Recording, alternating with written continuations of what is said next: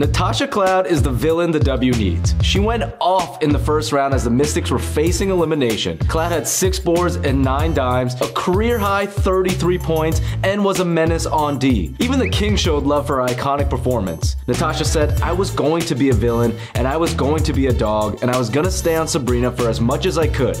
It is what it is." She kept Ionescu to 11 points on 4 of 11 shooting. She was jawing Sabrina all night, and the only thing louder than Natasha's trash talk was her kicks. To find out what shoes she was wearing, I went to Lens in the Google app with the screenshot of the kicks and discovered Natasha was wearing the Converse All-Star EVO Peace and Unity the night she cemented herself as the W's villain. Oof, the psychedelic all-over print with the green axe on the toe. Man, these go crazy on the court. I think Converse really did something with these.